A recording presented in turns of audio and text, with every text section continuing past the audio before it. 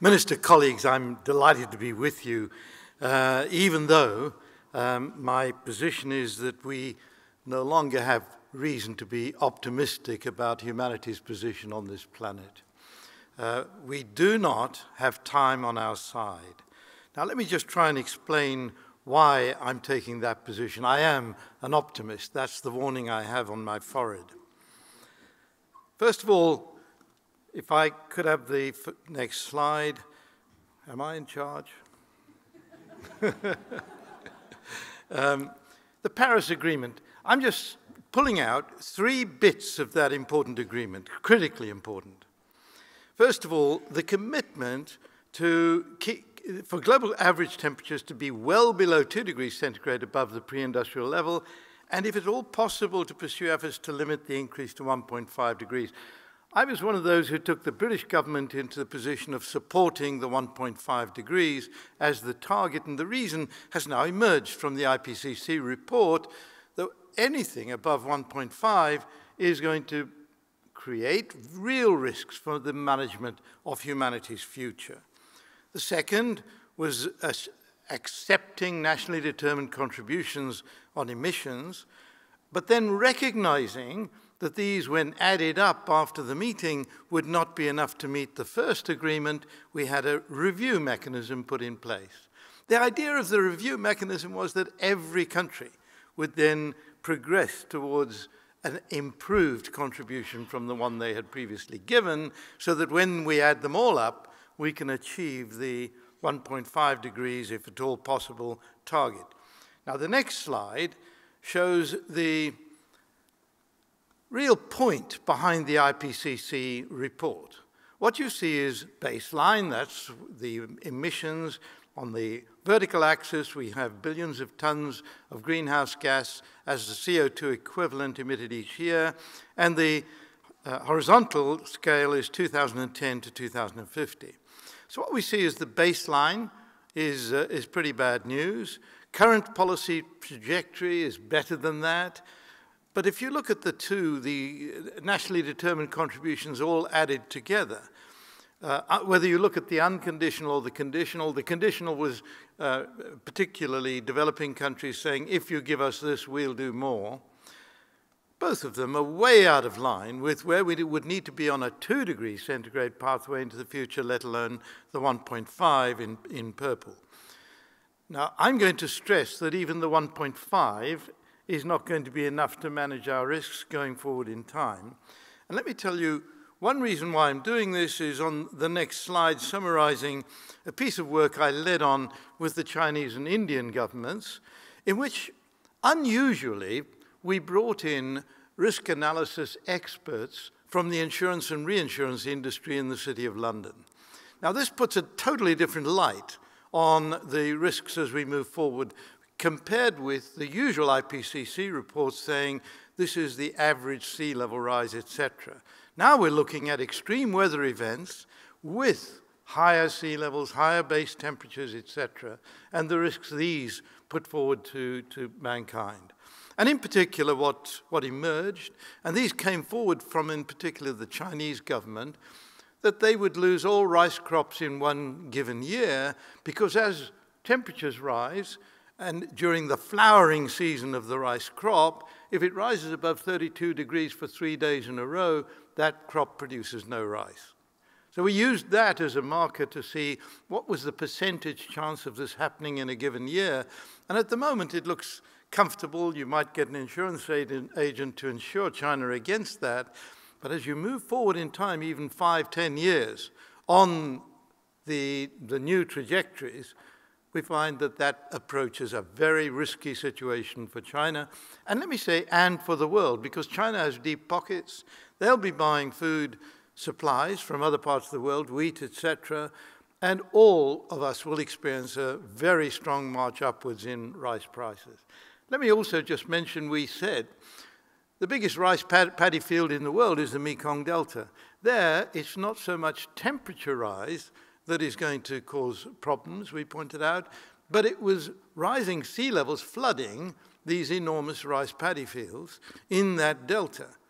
And if that happens, they would be salinated, and that's the end of those rice paddy fields. Now, if those two things happened consecutively, you can see that the risk for humanity becomes very great just from those simple analyses. Now, moving on to the next slide, and here's an optimistic slide. In 2015, globally, $367 billion was invested in renewable power. I believe this will rise and should rise to $1 trillion a year by 2020. Here's the big opportunity for wealth creation. The new energy sector in Britain is now the fastest growing economic sector in our economy, turning over £50 billion a year, and we are employing 500,000 people plus in the clean energy sector. Now, all of this is good for economies as we leave the fossil fuel sector as part of our past. However, this hasn't been rising year on year since 2015 in the way that we might have anticipated, and it is quite apparent that it is stalling for various reasons, one of which is how do we store energy when these renewable energy supplies are intermittent and the sun doesn't shine at night, particularly in Iceland. And so what do we do about storing energy and then all the other technologies? How do we replace our steel manufacturing, cement, everything else? So a group of us, and I led this from about 6 years ago, began working, next slide, on something that came to be called mission innovation. And at first there was a lot of resistance until President Obama said, yes, we'll do it. And then we had 22 nations agreeing to collaborate on public investment in new clean energy technologies emerging from research and development in order to de-risk for the private sector the new technologies to take into the marketplace. So let me stress, it's not the public sector that is going to take these into the marketplace. There's the 22 heads of government together with a chap called Bill Gates standing there next to the President of the United States, as he was then. And Bill Gates had said, okay, I'll put up $1 billion, and he got together with 28 other billionaires, and together they formed a Breakthrough Energy Coalition, and they were to take these technologies themselves into the marketplace. So here was the boost that we needed. Now that is up and running. We've had 3 ministerial meetings. The next one will be in Canada, and the technologies are beginning to emerge. The next slide shows my favorite. This is a British company building this airship on a previously disused airfield north of Paris. This was at the invitation of the French president. And this airship, let me tell you, it's enormous. It's an aluminum frame, but under that airship you see a freight carrier, and you also see an enormous vehicle that looks pretty small. The total airship is about 12 stories high, 200 meters long, 65 meters wide, and it can take 20 ship's containers fully loaded.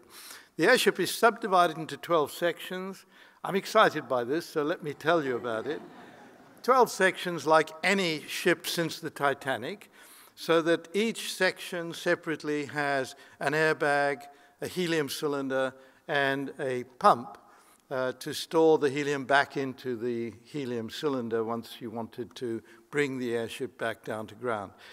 Now, it also has a crane.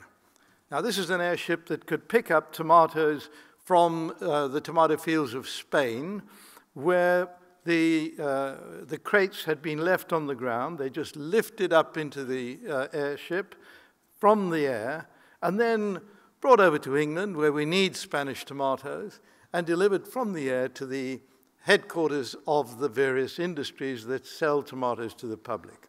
These things don't have to land at an airport except for maintenance. Now, there's a breakthrough technology. You look at the Arctic region and how this could be used. It's going to emerge into the marketplace very soon. I've already got an order from the President of Rwanda for 4 of these. It's going to be like the mobile phone technology was in Africa. Suddenly we have unimpeded ability to move freight around the whole continent. So it is exciting that we're getting these new technologies driven through by thinking about how we manage without fossil fuels. By the way, how does it fly from Spain to Britain without using any fuel? It's, of course, covered with solar panels. Those are electric engines, and it can travel fully loaded at 340 kilometers an hour, and when it's unloaded at about 400 kilometers an hour. It's not sluggish. It's traveling up at 35,000 feet. Next slide. And now I come back to my concern. Climate repair. We need deep and rapid emissions reduction. And that's really what the Intergovernmental Panel on Climate Change is stressing. But they're also saying we're not going to manage that 1.5 degree target because we would need to get to globally net zero emissions by 2045 to 2055 to achieve that objective. So what we need is to create new carbon dioxide sinks, and we need a major venture into this process, including direct air capture. We need all of these technologies, and what do we need to drive them through? Of course, I'm going to go back to Kyoto and say we need a carbon price. And if we have a carbon price that is initially $50 a barrel, a ton, and then announce that it will rise to 100 and then 150 if we don't get enough transition rapidly enough. And then finally, I've put down below, refreeze the poles. Ségolène Royal has referred to the loss of ice in the Arctic region. I'm actually saying we cannot afford to lose that ice. So let me take my next slide. And in this slide, I'm showing in the center what has happened to the wind. I've jumped ahead to my following slide. My very good friend Peter Wadhams at the University of Cambridge has been painstakingly measuring the thickness of the ice in the Arctic region. How he did that was by getting permission to travel on nuclear submarines under the Arctic. He got permission to travel on Russian, American, and British nuclear submarines, and to use his devices to measure the thickness. This is much more important, of course, than simply measuring the area covered by satellite. And what you see is that there's a positive feedback. The thickness is on the vertical scale, and time from 1975 through to 2015, his last measurement was actually 2012. That's when he retired. What you see there, the positive feedback, as the Arctic Sea becomes exposed, of course it absorbs sunlight at 85% plus, whereas the ice is reflecting about 80% of the sunlight, and so the Arctic Sea warms up more rapidly, and so the ice melts more sharply. Now, I have to quickly say this is the yearly minimum Arctic ice volume data, so there's no misunderstanding. Of course, in the winter, it thickens up, but it's always thinner and thinner as it moves forward in time.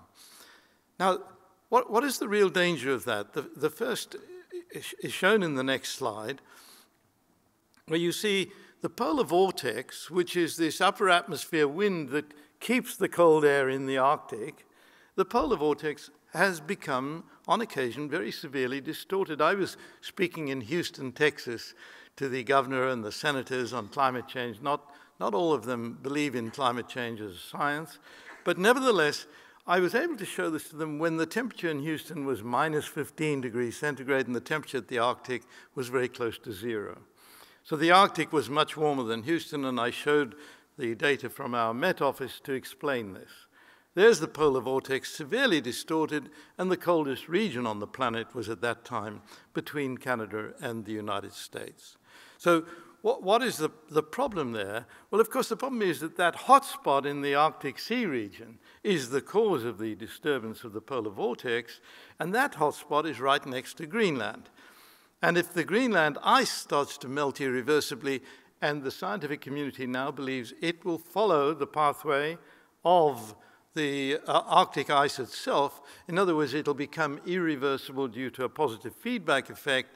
The ice, when it melts, creates lakes on the top of the ice. These lakes, when they get deeper, they get darker blue, they absorb more sunlight. So that positive feedback means goodbye to the Greenland ice. And when that goes, of course, globally, the sea level would rise by 7 meters. That'll take some time. It's a very large chunk of ice. but a global sea level rise of 1 or 2 meters is, of course, already going to be a massive challenge. I just think it's worth showing on the next slide the agreement reached amongst the scientists is shown here in a sort of probability curve, which is sea level rise in meters, please note, and rising temperature above the pre-industrial level. And what of course you see is that 1.5 degrees centigrade is already teasing the point at which we hit that irreversible melting of Greenland ice. The other melting giving rise to 2 to 3 meters is the normal rise due to heating of the ocean and melting ice elsewhere on land. The big grey region is the error margin, and of course if we're lucky, it won't happen until we get to about 2.2 degrees. But I don't think anyone here believes we should travel on the assumption that we are going to be lucky. So I want to just emphasize here that the severe risks we're faced with means that unless we club together, imagine if there was a near-Earth object that we, the astronomers, had picked up heading towards the planet and we were told it's going to hit the planet in 12 years' time. I believe we would all get behind the effort to blow this thing away from our path. And that's the sort of situation we're in now. I believe what it means is not only no reason to be optimistic, I think we really have to move forward on this. What it means is that we all need to recognize that the ecosystems are the very systems that enable us to live on this planet. We need to change our attitude, and I fear that the attitude has been very much driven by the West over the last few hundred years, successfully growing our economy and ignoring what we were doing to the ecosystems. That's a big change. We need to change our way of thinking. And our way of thinking has become embedded in ignoring what we are doing to the atmosphere because we can make money otherwise. I think I ought to stop at that point. I can carry on, as you might imagine. We have never been in this situation before as a civilization. Our civilization is running to the point where what we continue to do, what we start doing, and what we plan to do over the next 10 to 12 years will determine the future of humanity for the next 10,000 years. Thank you.